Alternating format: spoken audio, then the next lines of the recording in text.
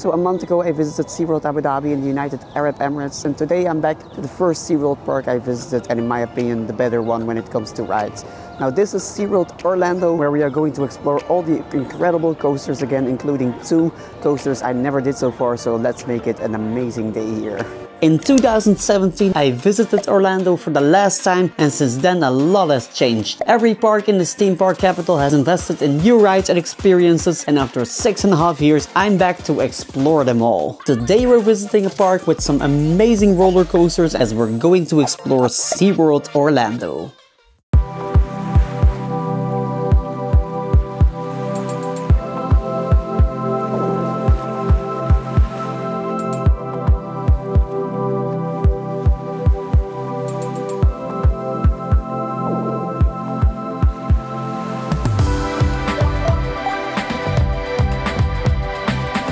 Alright, so here we are again in SeaWorld Orlando. I visited this park back in 2013 and 2017, and I always loved this park so much. So there are some really fun rides here, and since my last visit, lots were added actually, like for example Pipeline and Icebreaker and such, but more on that later. Now the entrance area of SeaWorld here is not really world class or highly themed compared to some other parks here in Orlando. But that is not the reason to visit this park actually. SeaWorld is part of SeaWorld Parks and Entertainment together with Busch Gardens, and is more focused on an amazing rides offering combined with some theming, but not like complete storytelling and such. It's somewhere between a Disney or Universal park and a Six Flags park actually when it comes to rides and immersion. Now very different from SeaWorld in Abu Dhabi, as that park is not that much focused on rides and a lot more on theming. But anyway, now entrance to SeaWorld would cost you around $157 for one day, but you can also get a 2-park ticket to visit both SeaWorld here as Aquatica, the water park right next door, or Busch Gardens in Tampa. And get your tickets online, folks, as you will get a discount there for sure. Now access to this park is also very easy. It has a big parking lot right next to it, and right next to the highway also, so if you have difficulty getting here, then you're probably doing something wrong. But anyway, as said earlier, we're here to do some rides, some amazing rides, so let's get ourselves to the first one already, and that is this roller coaster we see in front of us already, which is Manta. Now this coaster was my first flying coaster back in 2013, and it's still one of my favorite ones. It's a flying coaster from B&M, which opened in 2009. It's a pretty intense one actually, compared to, for example, Fly at Phantasialand, which is a Vekoma flying coaster. Now Manta is not as immersive as Fly, but it's really a great ride, with the highlights being the fact it's 43 meters high, 4 inversions along the ride, from which one is a really forceful pretzel loop, which is something pretty unique for B&M flying coasters. So you can imagine I'm looking forward to this again. So let's go.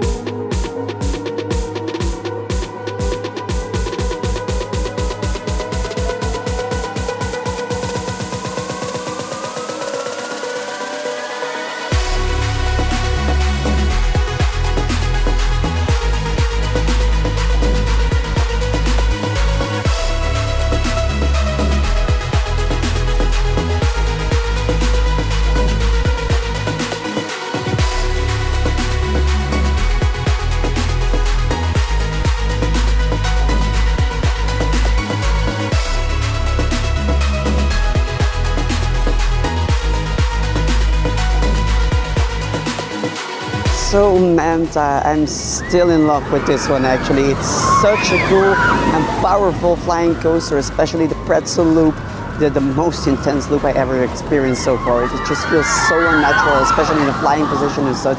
That makes B&M flying coasters just so unique and fun to ride. Also the interactions with the water here and the waterfalls towards the end is nicely done. It's definitely not as immersive as Fly, like I said before, but I just love this coaster without any doubt, as it's much more powerful and intense than Fly, and it's just such a good B&M flying coaster. So after that flying coaster, let's go search for Atlantis on this water coaster here. Okay, no, we're not going to do that because it's closed actually today. Doesn't matter. It was the very first water coaster from Mako, constructed in 1998. Now this ride here is a pretty big one compared to the other Journey to Atlantis rides in other SeaWorld parks, and it houses a cool dark ride section actually there in the big building there, and it has also two drops. First one being here, which you can see, and the second one after the dark ride section. So yeah, it's a bit of a shame this one is closed because it's a very fun one actually, but yeah, I guess we'll have to do it the next time we're here in SeaWorld Orlando. There are still a lot of other cool roller coasters, so it's not that much of a shame. But anyway, if you're here and it's open, do it because it's a very fun one. Now, and from that water coaster, let's get to the next roller coaster here, as this park also houses a lot of roller coasters, like I said. Kraken is up next. It's another B&M coaster, but this time a floorless coaster actually. It's the oldest B&M coaster here in this park, and it has been at SeaWorld Orlando since 2000. It's 45 meters high, but you don't really see the lift hill here at this moment, maybe after entering. Yeah, there you see the lift hill a bit. So it's 45 meters long, high. It features 7 incredible inversions, and it's with a length of 1 kilometer and 200 meters, also a pretty long one. Now last time I visited the park, Kraken was closed because they were refurbishing it to add the VR experience to it, which was Kraken Unleashed. That lasted only for 1 year, so it's almost 11 years ago actually since I rode this one. So you can imagine I'm really stoked to get on it again, so let's do it.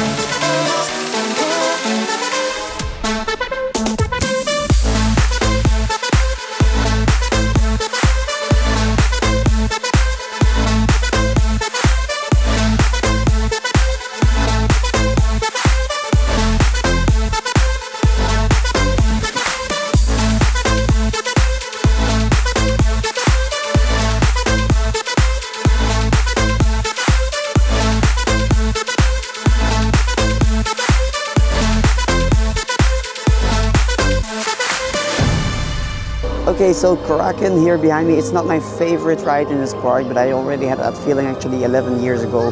But now it just has been confirmed. It's just a bit shaky, it's not really smooth. You can definitely feel it's an older one. Now, I didn't bang my head, so it was doable, but there are better and smoother coasters in Orlando for sure, even some older rides, but so yeah. Alright, and from the oldest B&M coaster in the park, let's get to the newest B&M coaster here, but it's still under construction.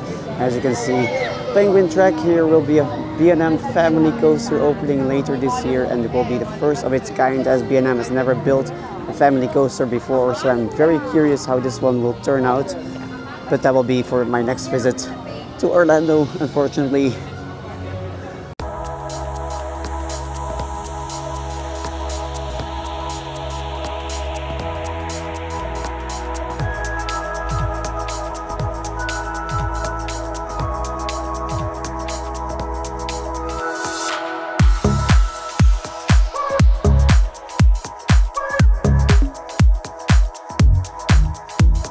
So, as Penguin Trek is not open yet, let's get to another B&M coaster that is open. I know this park feels like B&M Paradise, as the next one is Mako, a B&M hyper coaster from 2016. Now the ride has no inversions and it's very much like very Silver Star-like, but better. It's not as high as Silver Star in Europa Park, but with a height of 61 meters, it still is a lot of fun actually. So let's find the entrance and get on this amazing hyper coaster.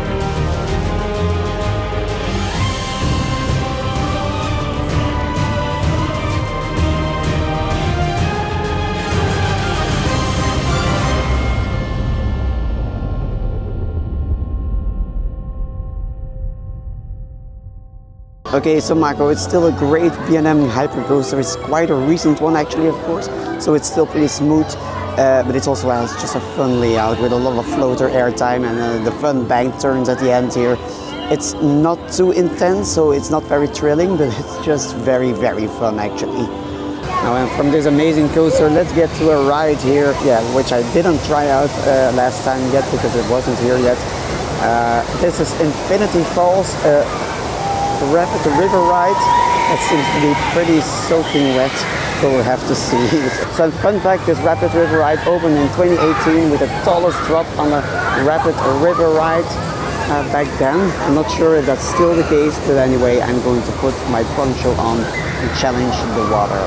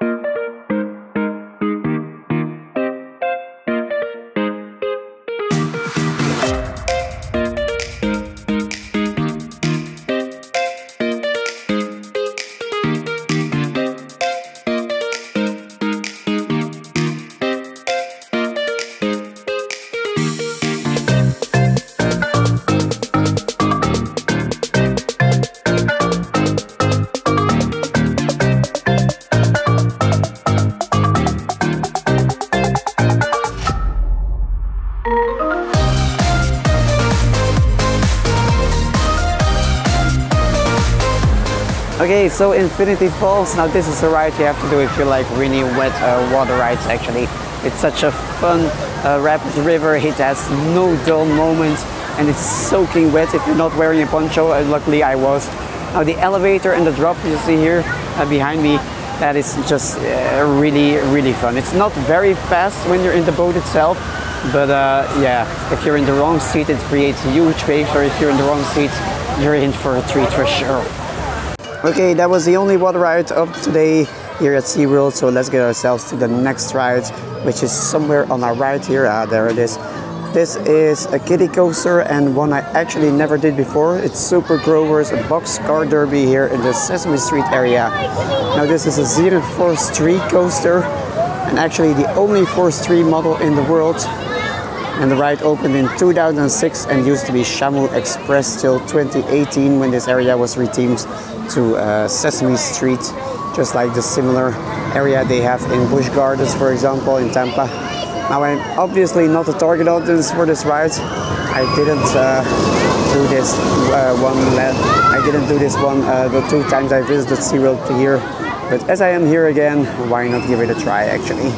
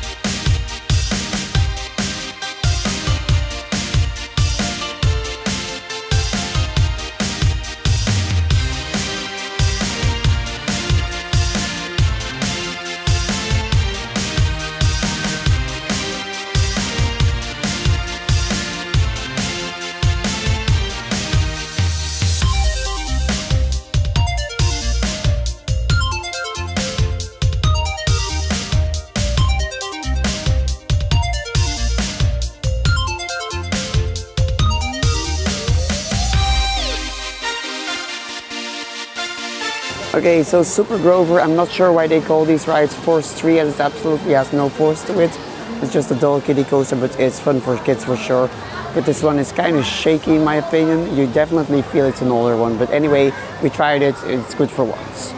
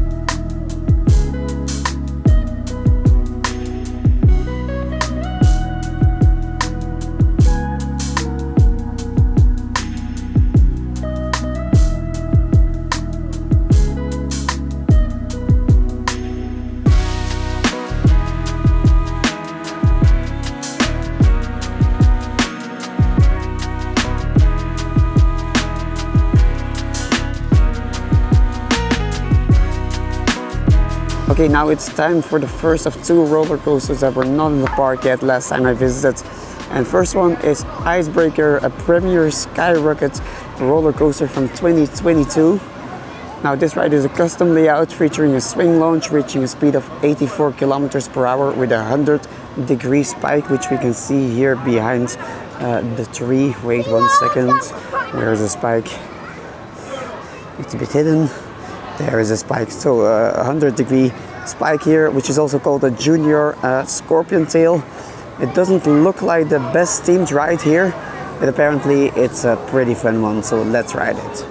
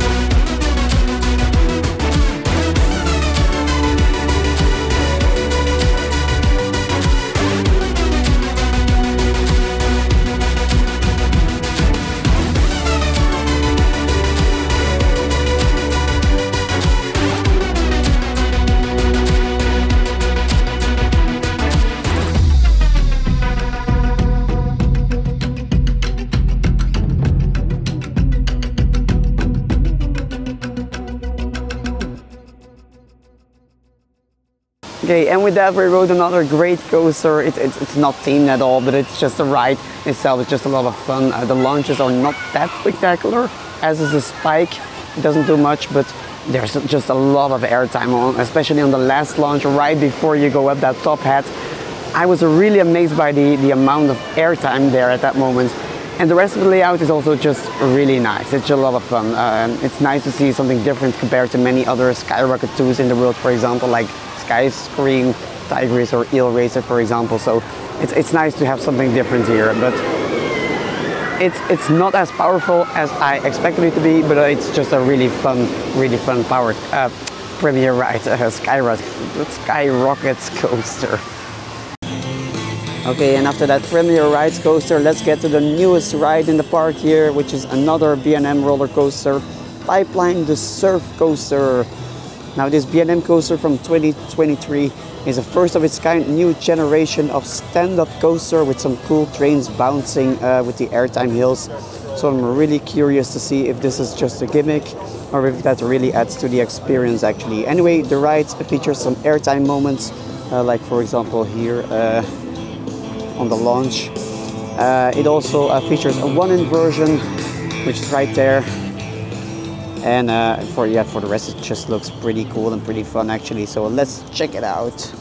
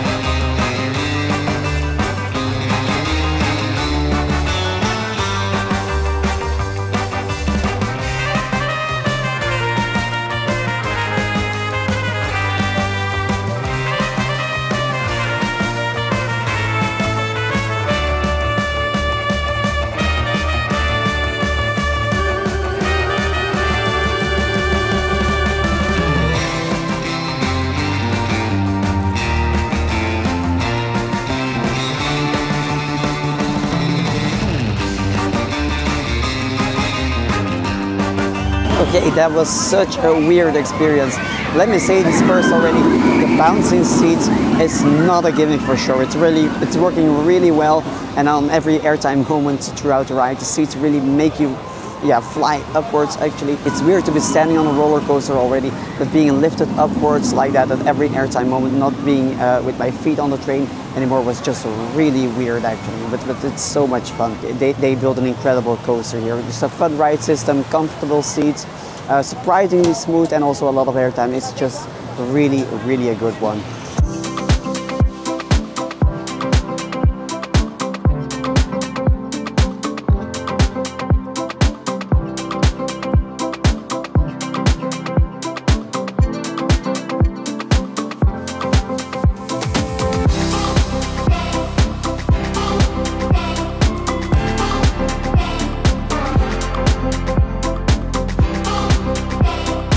Okay, so with that, we not only rode the newest roller coaster in the park, we also rode the last coaster in this park.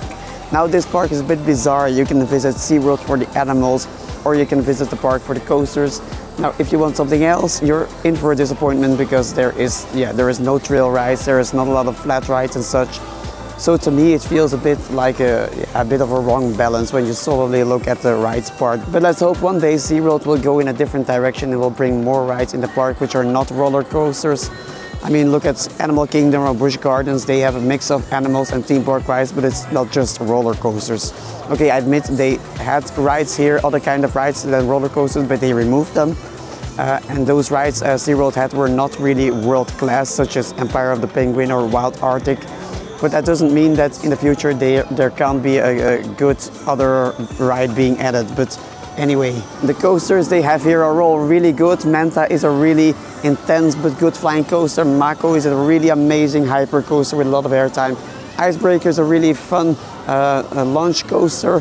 Or Pipeline, of course, is an amazing new stand-up coaster here behind me with such a fun train actually. So overall, for a roller coaster enthusiast, this park is really like a great place to spend your day. Now we're off to the next adventure. See you in the next video. See ya!